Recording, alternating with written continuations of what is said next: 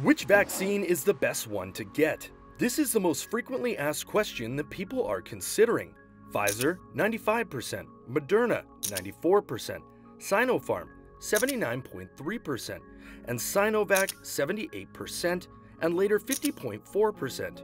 According to data from the Butantan Institute, these numbers are often mentioned. They are the efficacy of vaccines.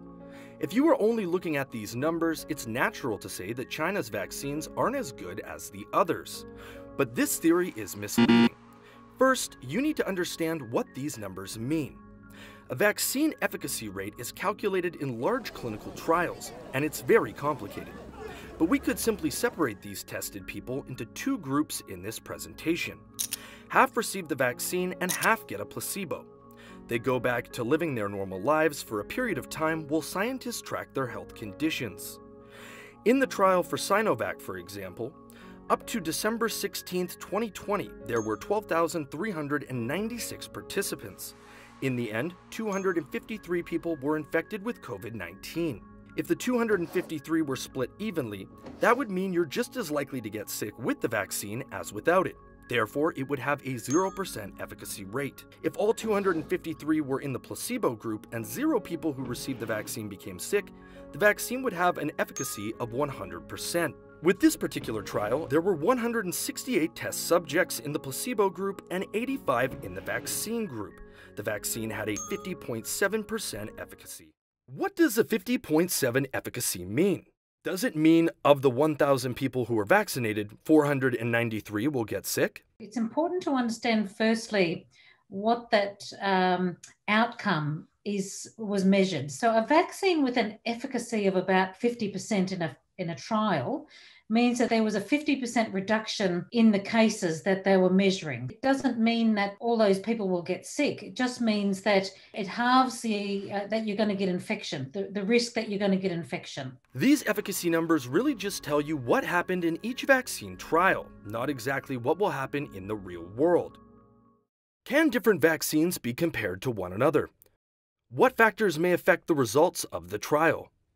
So that's the different ways of measuring the effect of a vaccine. Now, in clinical trial situation, trials actually can't be directly compared against each other because, there's many different things that may vary. For example, the Sinovac was performed in Brazil as well as Turkey and Indonesia, but in Brazil, there's the P1 variant of concern, which is circulating. And so this may reduce the vaccine efficacy. So the Pfizer vaccine has only really been tested in the situation of the wild, the standard virus, but there is some data from the B117, the UK variant that's come out of England and in Israel.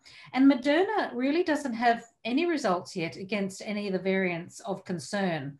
There are many reasons as to why you can't directly compare the results from different studies. So you have to understand, in the context and the design of the studies to be able to understand their results. Preventing any infection at all is not the point of a vaccine. The goal of a vaccine program is to detain this virus in order to defend against it, to remove its ability to cause serious symptoms, spread, hospitalization, and death.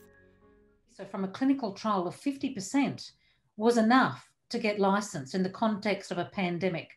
When we're looking just at the Sinovac, for example, so it had 100% vaccine efficacy against moderate severe disease. But really at this point in time, the most important thing is to prevent severe disease and death. And so all the vaccines really have performed extremely well against severe disease and death. In all these trials, Pfizer, Moderna, and Sinovac, some people in the placebo groups were hospitalized or even died from COVID-19. But not one fully vaccinated person in any of these trials was hospitalized or died from COVID-19. It means Sinovac, as well as all these other vaccines now offered, will 100% protect you from death and hospitalization. Which one will help end the pandemic? The most effective vaccine at this point in time is the one that's in your arm. So the one that you can get is the most important one. to get right now. But at this point in time, take the one that's given to you by your government, provided it's been, been approved by the regulatory authorities.